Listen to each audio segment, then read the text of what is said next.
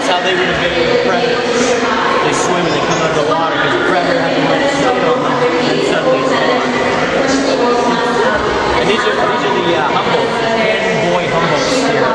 They've got nothing to do. There's no girls to chase, so they just chase each other. We'll be bringing girls in for them soon. We want to have some Humboldt babies. They are the most endangered of all the species we have here. There's only about 12,000 breeding pairs in the wild, so they are a blink away. They're a season away. It's because what they produce guano that is South American worldwide. So they take all the guano fertilizer, and then the Humboldts go after next season, and they're like, okay, well, we're going to have an idea. No, that's a gentoo. So, those are Humboldts right there. Yeah. This guy's a gentoo. So they take care of it. For years and years, thousands and thousands of birds have been breeding on this one of these. We're going to have 5, 6 months, right?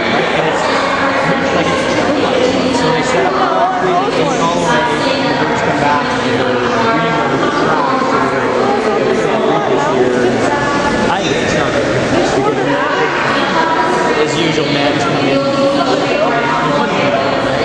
So that's why. Yeah,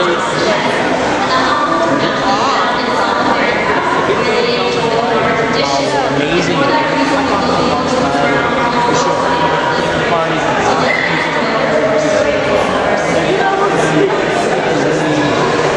Understand how awesome.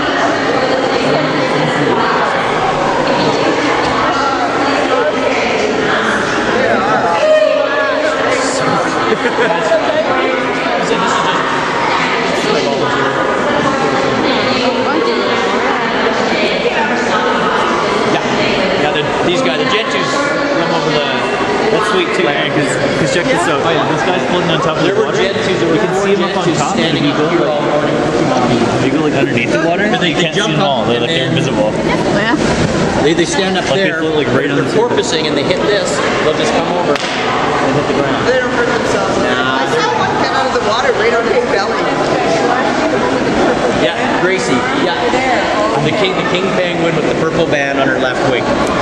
Gracie, yeah. So what happens if they come down here? They stand there and they go. And then we stand and we pin them, we put our hands in our pockets and we pin them against the wall. And then the keepers run out. They take note of who it is. And literally you go. Back. That's sweet. For them to go from here to the ground, these things are built to withstand. You got to imagine if they're going at 30 kilometers an hour evading a seal, and they've got to get up on a rock, they will hit it full blast like being shot out of a cannon. They'll go on the rocks, and they're fine. Like they're built like that. They've got massive pectoral muscles that they land on. So I saw one get out of the water and he kind of just flashed right on his belly. on his tummy. Yeah, they're pretty phenomenal animals. Yeah. That's so cute.